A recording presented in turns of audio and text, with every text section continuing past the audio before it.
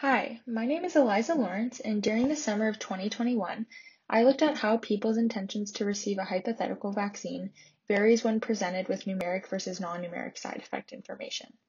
Today, I will be presenting about the paper Excluding Numeric Side Effect Information Produces Lower Vaccine Intentions, which is currently under review in the journal Vaccine. During the COVID-19 pandemic, 23% of eligible Americans remained unvaccinated 9 months after the vaccine rollout. This hesitancy is a public health crisis and can be contributed to multiple factors, including complacency about the risks posed by disease, negative attitudes towards vaccines, and the risk of vaccination versus disease infection.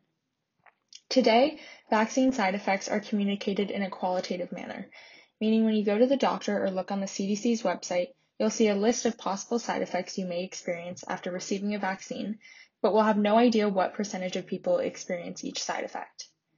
Research by Peters et al. In 2014 concluded that presenting adverse side effect information for prescription drugs with numeric likelihoods reduces risk overestimation and increases willingness to take a prescribed medication in comparison to presenting a list by itself or with verbal labels.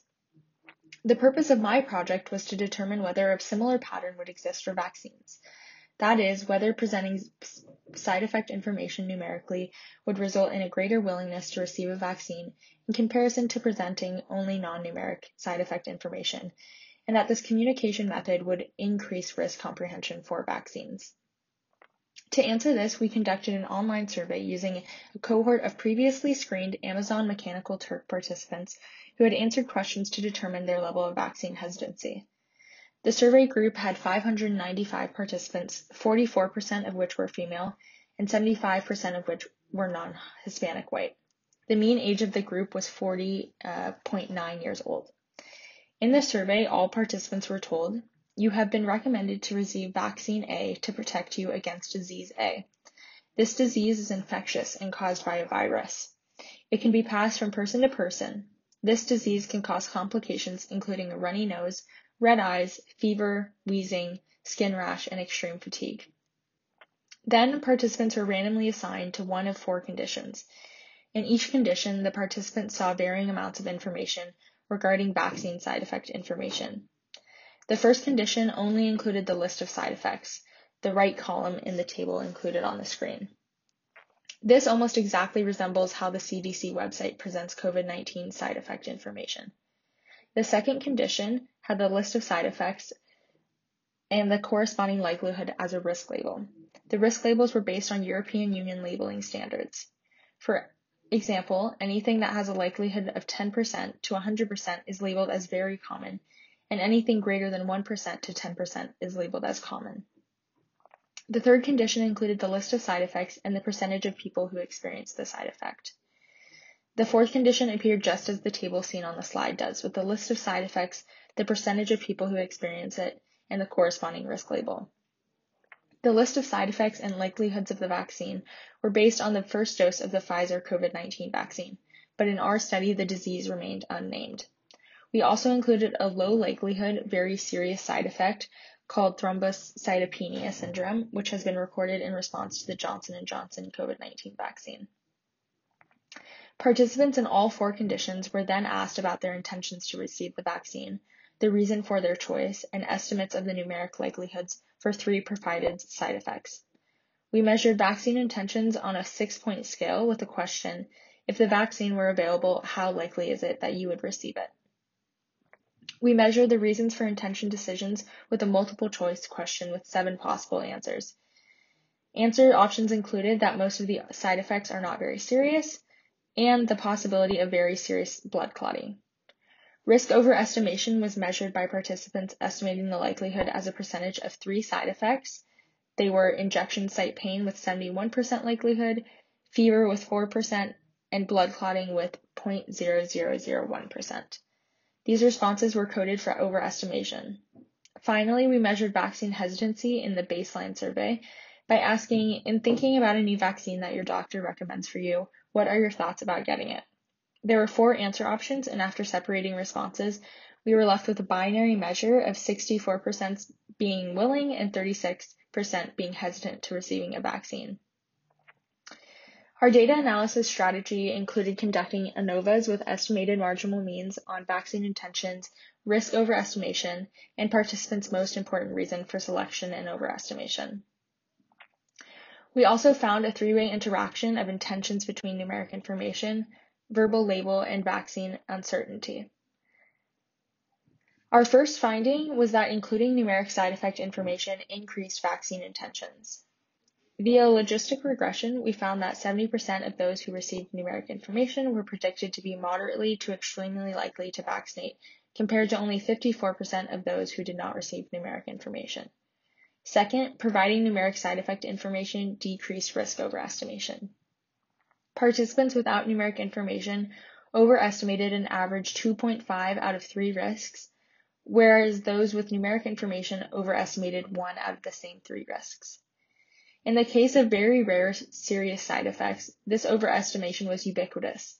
98% of our sample not given numeric information overestimated the risk of serious blood clots versus 32% who were given numeric information.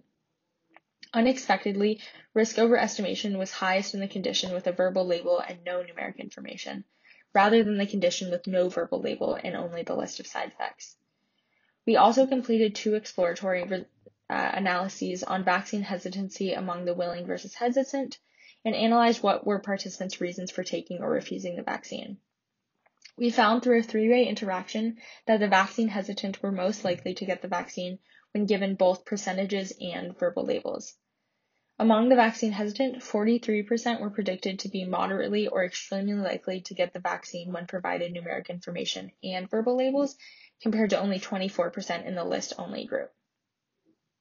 Finally, we compared 2 answer options for participants' willingness to take the vaccine. These were most side effects are not serious and very serious blood clotting. Only 36% of those in the list-only condition indicated that most side effects were not serious, compared to 61% in the verbal label plus numeric likelihood condition.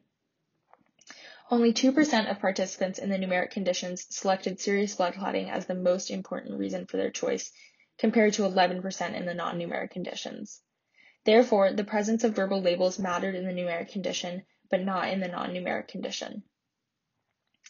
Our sample, there are a few limitations for our research. First, our sample was more highly educated and more numerate than the general population. Second, our label and numeric condition was significantly younger than the other conditions.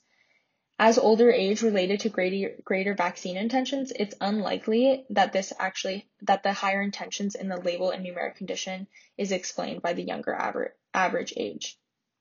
We also used a hypothetical vaccine, and future research would ideally occur within public health departments to determine whether numeric information increases real-world vaccine uptake. Finally, the last limitation was that our sample included more individuals, 64%, who were already in favor of vaccination than hesitant.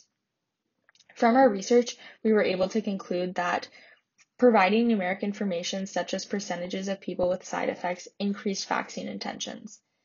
People overwhelmingly overestimated side effect likelihood without percentages, and the combination of percentages and verbal labels increased intentions for vaccine hesitant, for example, politically conservative or those who reported uncertainty about vaccination in general to vaccinate. In conclusion, our research demonstrates that the standard practice of not providing numeric information about side effect likelihood may lead to a less informed public who is less likely to vaccinate, potentially causing massive public health consequences and delaying our ability to fight disease.